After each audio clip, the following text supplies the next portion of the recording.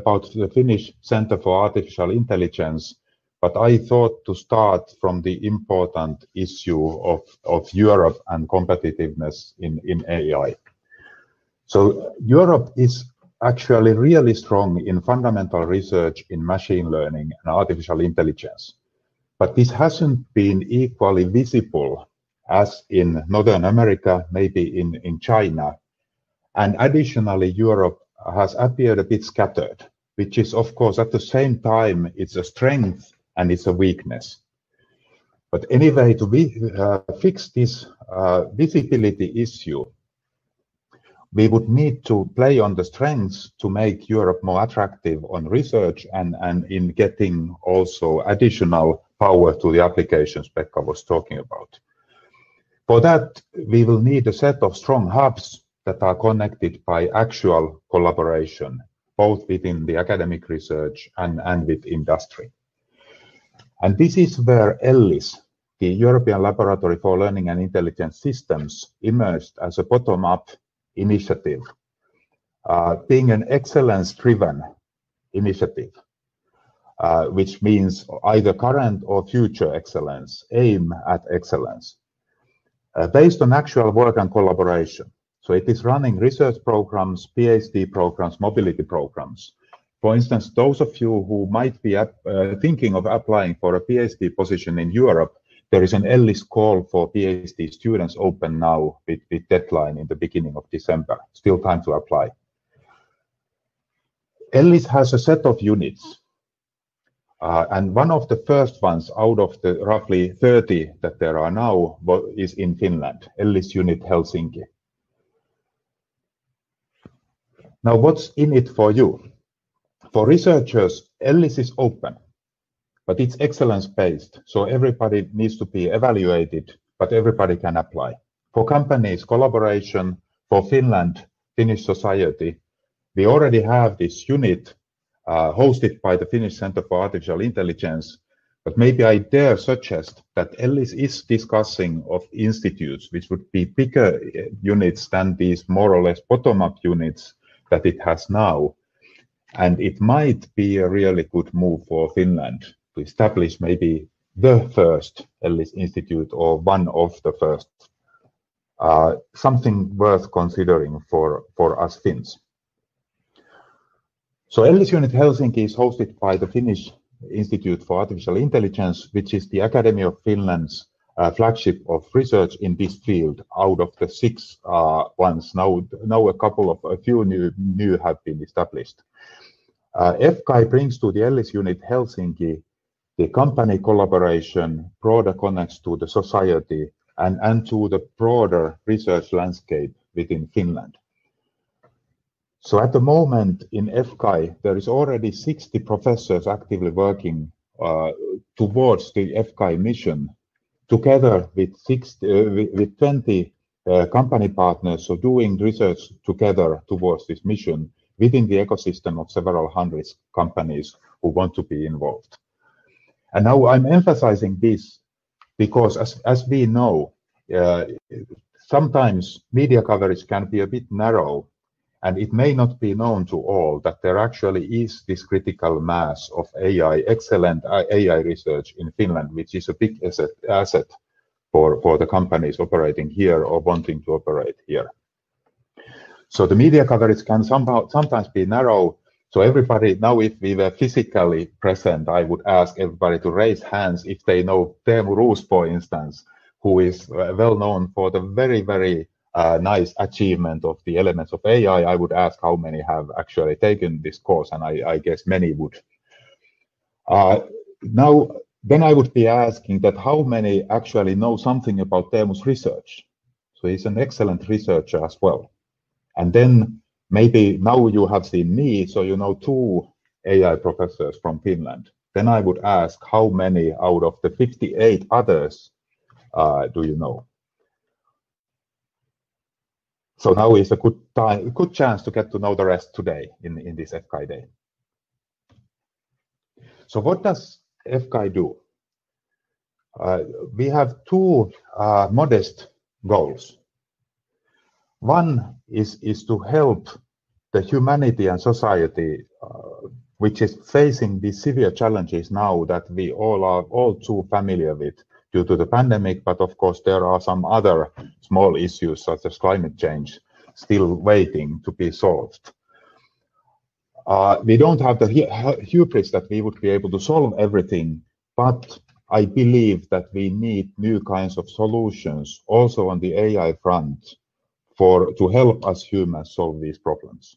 This is the first part of FK's mission. And the other part is to renew the Finnish industry and society with these new tools, so actually help solve these problems, not only develop AIs, even though developing the AIs is one main goal. So all self-respecting entities need to have a slogan, and ours is on the right. So we develop real AIs, meaning really intelligent AIs. Instead, AI stands for artificial intelligence, as we know, but many of the AI solutions feel more like artificial stupidity. So we'd like to have AIs that are actually useful, so that they are not harmful because they are not useful and they are sucking our time, but also they are not harmful in the sense that we need to really apply them properly, so ethically. These need to work with real people. So we are seeking to augment people, not to replace people. And for that, these solutions need to be understandable and trustworthy to people. And they also need to solve real-world problems, given the data that we have, instead of the data that we wish we had. So for many problems, we have a lack of high-quality data, and still we would want to proceed in solving these problems. For that, we need data-efficient solutions. So on the borders of this glyph there, you can see the three scientific missions that we have, or objectives: understandability, trustworthiness, ethicality, and data efficiency. So how do we then do this? And what is unique in what FKI does? Because many other centers would have some of these aspects in there. I would argue that very few actually have the same combination which we believe is needed in order to make big advances. But we additionally have a core thought which we are focusing on heavily, which distinguishes us from others. This starts from what I already said, that augmenting people instead of replacing them. So now when we are thinking of the big set of issues where humans would need help, AI assistance for decision-making, design, and modeling. So in the core, there is always the designer or decision-maker, user in this slide, who would make a design change in the world, or a decision, would like to know what would be the impacts of this decision if I run a what-if scenario on the decision. So now we are thinking of design very broadly here. It can be design of a new vaccine. It would be design of a new drug, a new material, useful, for instance, for energy production, or user interface. For decision making, it can be a doctor deciding which treatment to prescribe to a patient, or it could be something bigger. So how could the government best contain a pandemic, or what interventions would be most efficient for tackling the climate change? So now these are difficult problems, all of these, and we wouldn't immediately know what the outcome will be. If we would, then of course everything would be easy. Instead, we might want to try out in a simulation, if we have a simulation. If not, we need to do an experimental design and do pilot studies in order to collect more data, in order to improve the designs or decisions iteratively. And this is the process where humans are needed and where we want to have humans instead of replace them by automatic decision makers. But we would certainly want help in here, whatever help we can get in making better decisions and designs. So now what is the AI design challenge? When we are developing and designing the AIs, what is the challenge here? So the AIs will be able to observe the outcomes of the simulations or the interventions and feedback of the users on these outcomes.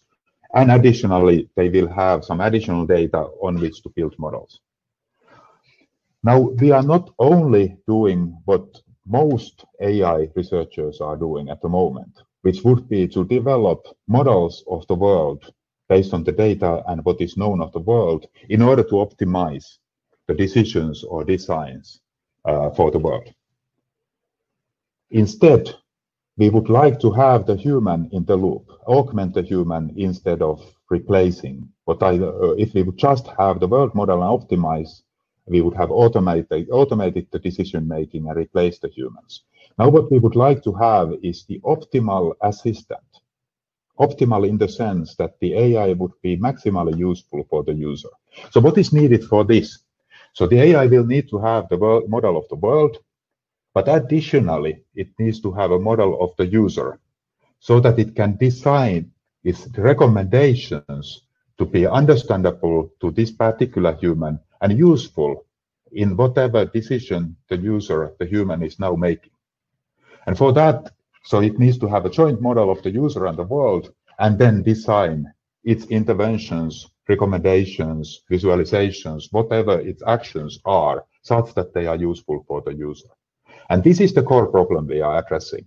After we have made progress in this, this opens up lots of different directions in which to apply this in order to improve decision-making, design, and modeling.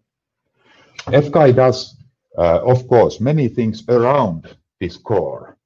So in order to make this really useful in practice, we of course need to have lots of other things too. But this is the core that I believe very few others are focusing on equally as we are. So when we launched the FCAI roughly 2 years ago, we set out to building a world-class research community with an attractive joint mission and top international partners for researchers, and for industry and society, access to cutting-edge research results and expertise, and an ecosystem in which to work with the researchers. And this, I believe, we actually have already now achieved. So this is a big achievement. So warm congratulations to everybody who have contributed.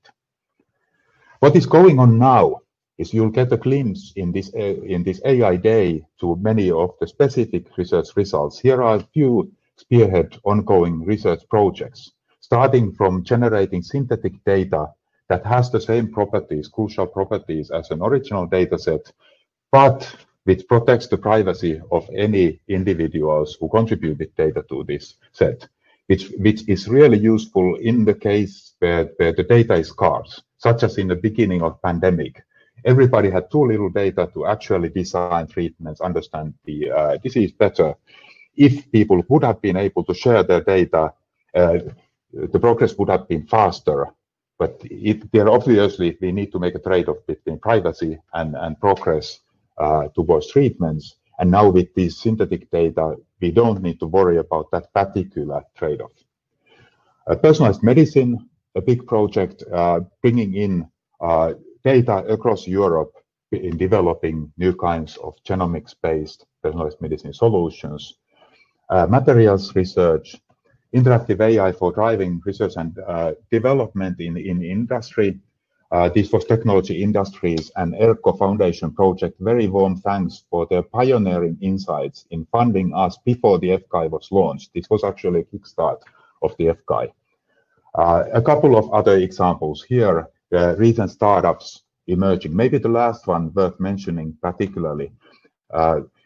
This is the new Strategic Research Council project looking at use of data from health to social services end to end. So what is the future at FCAI and how to contribute?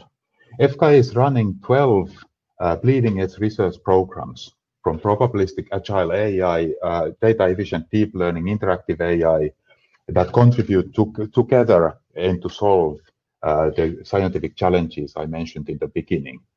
A set of highlight application programs, for instance, in atmospheric research, materials research, health, showing what can be done with these new techniques. A community of bottom-up special interest groups, more are welcome, events such as this one, and collaboration across different disciplines. For the industry, we have started putting up big initiatives where we believe we can make a big difference. Starting with 3 ones on synthetic biology, materials design, engineering design. Contact us if you want to be involved. we are very open for new suggestions, also other types of suggestions. Of course, having to be very conscious as everybody that the total challenge is so big that we need to focus.